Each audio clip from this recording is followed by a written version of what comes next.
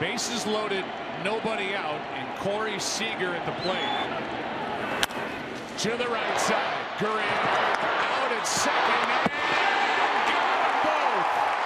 What a double play! A run scores.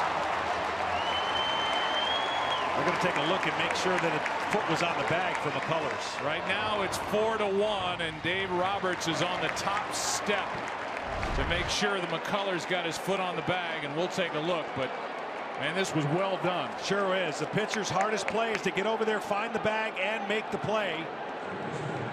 Executed great by Gurriel, and of course Seager doesn't get down the line extremely fast, but it's going to be a question of whether or not he even got the foot on the bag. I didn't think so live. They're not going to challenge it. Wow, he must have got the corner then, because you saw Seager. He's up against the bag. Seager was motioning. He thought he was off the bag. But either way, a huge double play by McCullers. Left side, Correa. What a job by McCullers. The double play, a huge part of the inning. And he was right there at the end of it.